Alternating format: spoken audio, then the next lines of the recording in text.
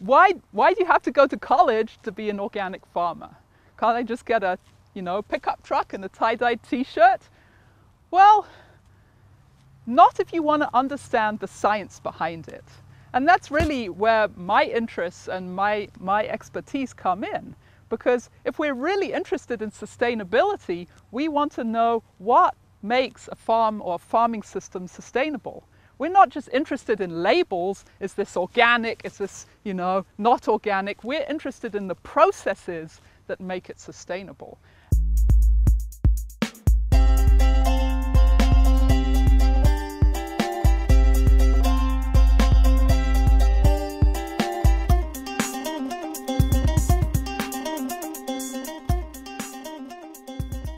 Hello, my name is Jennifer Reeve. I'm an assistant professor in the Department of Plant, Soils and Climate. My area of research is organic and sustainable farming systems.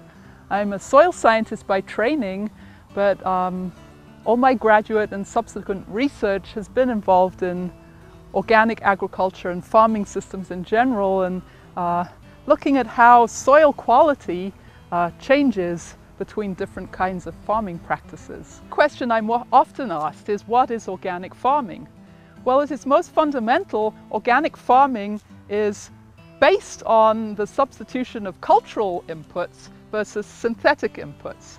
So cultural inputs could be human labor, as well as crop rotations and organic or natural forms of fertilizer.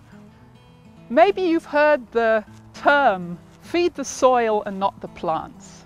Now that's one of these phrases that you hear organic farmers talk about a lot. Feed the soil, not the plants. And so that's why, understanding why feeding the soil is so important, that's where my expertise as a soil scientist comes into this picture. So we need to be able to study nutrient cycling and microbial dynamics and how all that links together to produce a beautiful crop using minimal external inputs. We're trying to generate that fertility within the system. The big picture then is really trying to take what works best about organic farming and applying that to agriculture in general to try and make farming more sustainable. Here in the United States, we have the option to farm organically or not. Fertilizers, all sorts of inputs are very readily available here, but that's not the case in other parts of the world. In many parts of Africa, for example, Mount Gorongosa, where I've been working, they don't have access to fertilizer. It's just not available, and even if it was available, the chances are they couldn't afford it because their markets are very local and very, very small. So they're just producing a few tomatoes, for example, to sell at the local market, and that's their only income.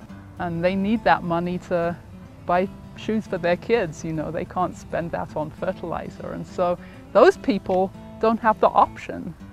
They have to be organic.